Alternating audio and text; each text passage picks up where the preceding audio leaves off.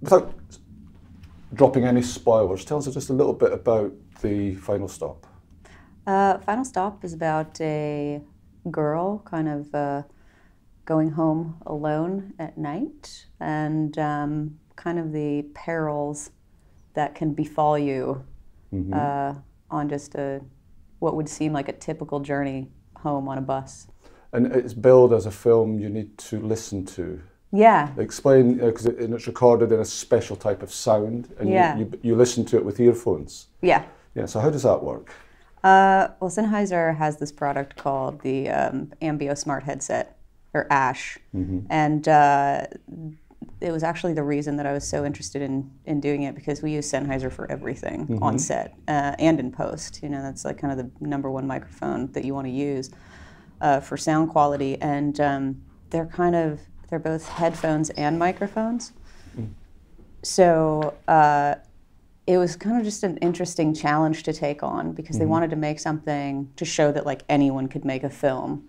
So it was shooting kind of how Sean Baker did Tangerine, like we were shooting on smartphones. Okay. And then with the added element of, instead of using professional sound, we were literally using the headphones to record all the sound on set.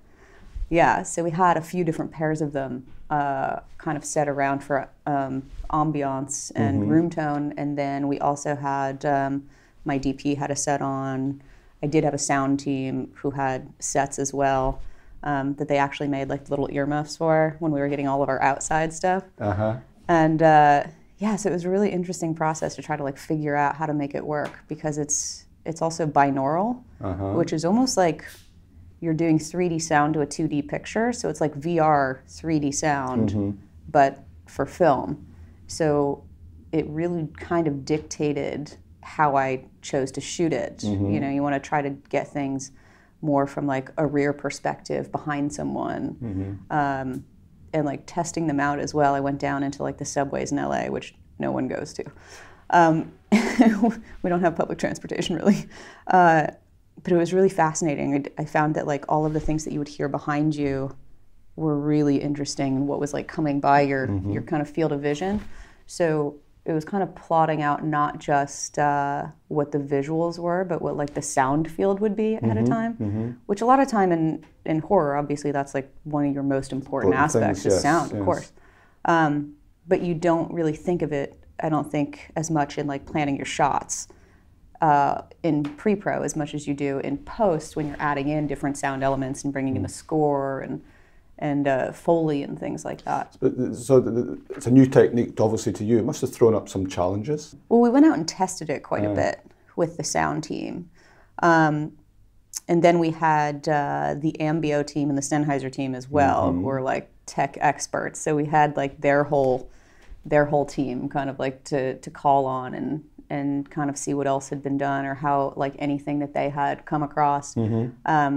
Because it was something that didn't seem to have really been done before, of making a real narrative.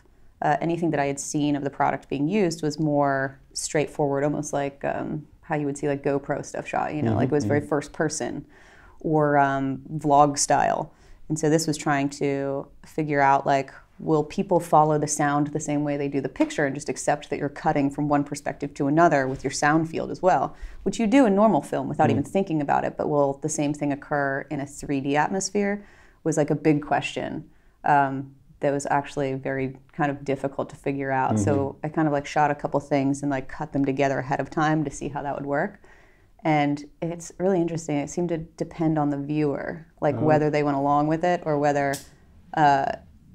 it kind of was jarring to them. So that definitely affected like the different ways that I chose to shoot it, to kind of give a more fluid change of perspective to the soundscape. So anytime that we're changing perspective, there's a little more of like almost like a creative lag in between things. You wouldn't just do sharp cuts in between the sound fields. Otherwise it becomes like very confusing about which direction you're supposed to be facing.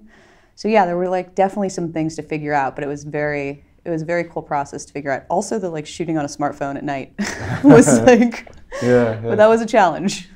What did you take from it all? In the end, what do you think? What did the whole process? What did you take from it? I think honestly, it's something I'd love to see somebody try to do a feature with, like a full feature, just to see that effect. because I really love the VR horror experiences that I've done. You know, at various festivals, seem to be cropping up more and more. More and more, yeah.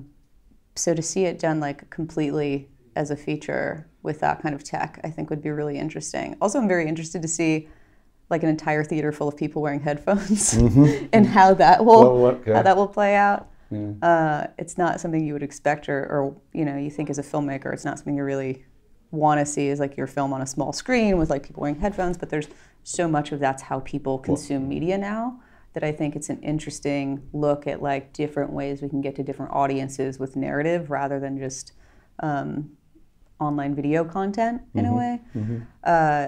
That allows people to be like brought into kind of more of like a horror genre space with this kind of tech. So it's, I don't know, it's a fun, really fun experiment.